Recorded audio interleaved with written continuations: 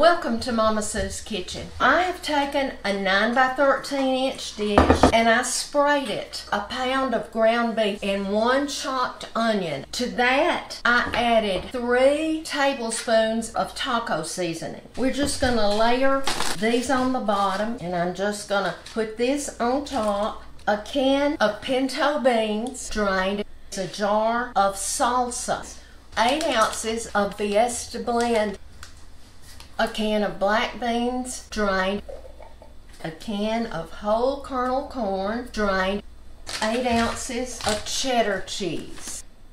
Now I have preheated my oven to 350 degrees. Bake it for 25 minutes and then turn your oven to broil for 5 minutes. So good. Remember to be salt and light.